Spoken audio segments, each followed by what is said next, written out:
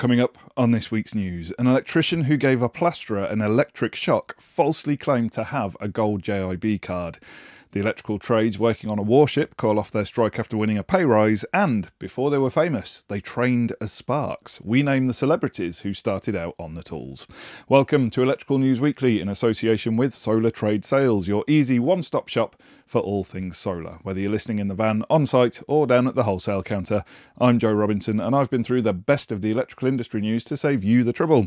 And as always, if you think you've spotted the two words that I've been challenged to slip into this week's show, comment with them below for the chance to win a prize. A Scunthorpe electrician who gave a plasterer an electric shock with his shoddy work was falsely claiming to have a Gold JIB card.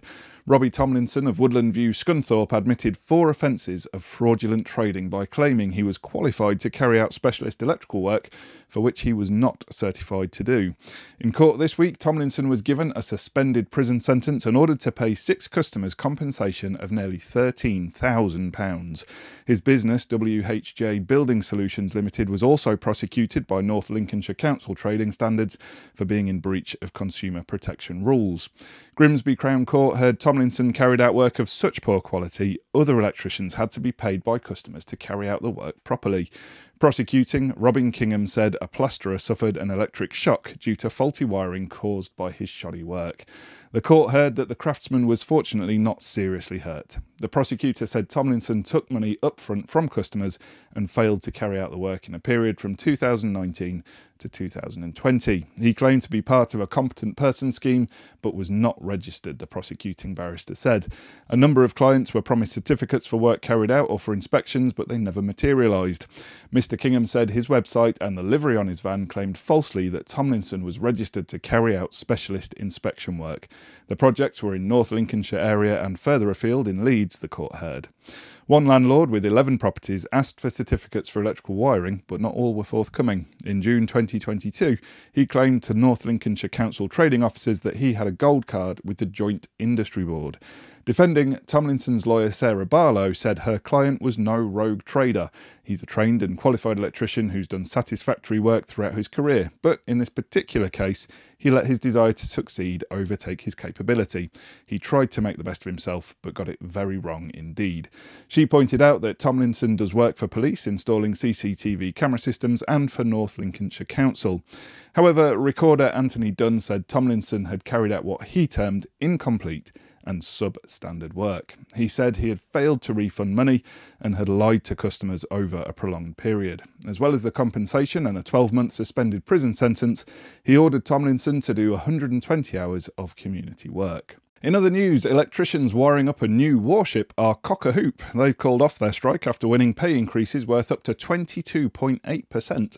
The 30 employees of CBL Cable Contractors Limited were due to stop their work on a Royal Navy Type 26 frigate at 2 shipyards on the Clyde. They had planned strike action throughout January, February and March because they weren't being paid the so-called shipyard rate by employer BAE Systems. The deal will see BAE increase their pay by over £3 an hour. The frigates are part of a huge £4.2 billion order for 5 ships from the Ministry of Defence. There's going to be a whole lot more electrical instruction in East Anglia from now on, thanks to an agreement between Develop Training and JTL. JTL's new £1.5 million training centre in Norwich will host a range of new courses from Develop. These include low and high voltage electrical, confined spaces, working at height and health and safety. The facility was opened in November to satisfy the increasing demand in the region. It's hoped the centre will help plug the skills gap in East Anglia. In product news, Scolmore has unveiled an REC isolator switch for connecting consumer unit tails to the supply. In several regions of the UK, isolator units like this one have become an integral component of the residential power setup. These units feature a front cover divided into 2 segments, allowing you to seal and lock off their respective ends, effectively halting any unauthorised access. Enabling the connection of the supply tails directly to the REC unit obviates the need for repetitive visits by contractors and supply authorities to establish the final connection. The lid can be propped open using the rotatable tab, allowing the removal of the split cover without being impeded. As you'd expect, the unit includes a 100 amp main switch and an SPD module. It also features 6 32mm knockouts and a 60x60mm square knockout in the back, compatible with CUC EPS. Rolec EV is running a promo this month with prizes worth £8,000. To enter, you have to post a photo of an installation of one of the brand's chargers on social media and tag Rolec by the 11th of February. And well, that's it. You can enter as many times as you like, as long as they're separate charger installs, obs. First prize is a Rolec EV voucher worth £5,000, the second one is worth £2,500, and the third is a voucher for QBEV Smart & Cable worth £500. I've popped a link to the promo in the show notes. Speaking of winning things, this year's 30 Under 30 award, supported by the good people at Luceco Group, is still open for entries. Now in its third year, this prestigious event recognises and rewards those young people who are going to carry the flame of the electrical industry into the future. Maybe you know someone who set up their own business in a unique niche of the industry, or who gives back to their local community. Maybe it's simply an apprentice or a full-time learner just starting out on their journey, but already impressing with their commitment and tenacity. Or maybe it's someone who's had to overcome serious adversity to succeed in their chosen career.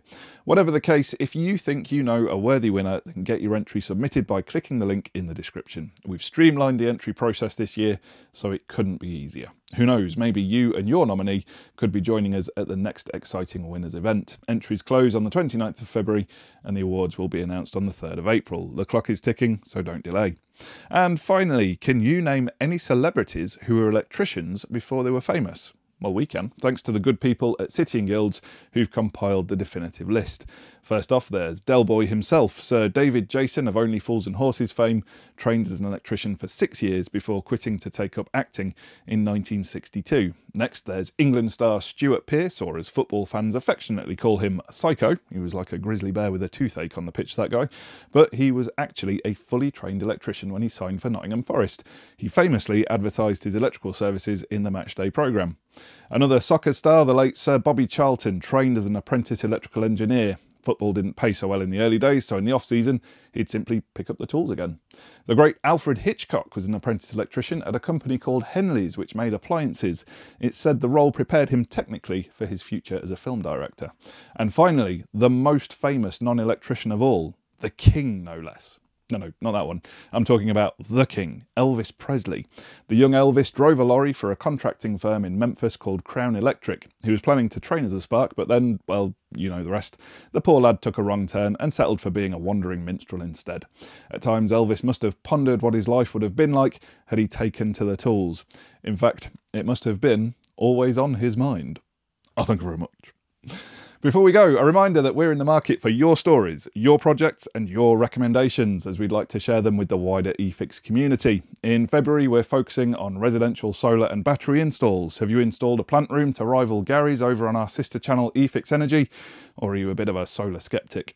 Send us some pictures of your best installs, tell us about your experiences, or let us know if you've come across any new kit that's making your job easier and you could be featured on the next episode of the news. And just before we get to your favourite bit of the show, where I reveal last week's challenge words and winners, we want to thank our premium partners. We couldn't make the news without you. First up, they're the people who've created the Swiss Army knife of solar inverters along with all-weather batteries, very much the Boy Scouts of the solar industry. It's Sunsync. And testing, 1-2 testing. If you've got something you need to measure or a piece of test equipment to calibrate, from multimeters to power quality analyzers, then it can only be Test Instrument Solutions. Are you a bit of a control freak? Motor control, that is. If so, with huge stocks and excellent service, check out Crompton Controls. As they said to me in a recent conversation, if we don't have it, then we can build it. Now, who doesn't love a freebie? With their incredibly simple and totally free EV charger management platform, they're helping installers win jobs and save their customers thousands a year. It's Tap Electric. Up next, for all your circuit protection needs, they're like having an Italian star striker in your Premiership team. It's Ludum Palazzoli, the best thing to come out of Yorkshire since stainless steel, the home of EV Ultra and other groundbreaking and quality products. It's Doncaster Cables.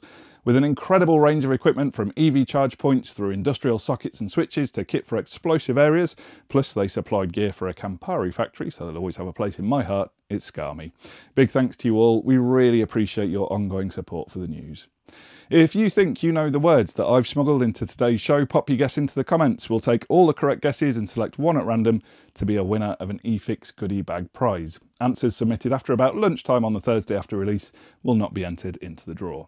Last week's words were screeching and omniscient, and as those are rather strange words to find in an electrical news podcast, many of you got them right. So we popped them all into a digital hat and plucked one at random to win, and the winner was Chesy Kennedy 5692. So well done to you, Chesy. I guess that's what you go by. Make sure you click the Get Involved link to claim your prize. Thanks for listening to this episode of Electrical News Weekly in association with Solar Trade Sales, your easy one-stop shop for all things solar. Make sure you subscribe to receive the next update. Thanks for listening, and until next time, have a great week. Stay safe out there, and remember, there's no such thing as a torque calibrated arm.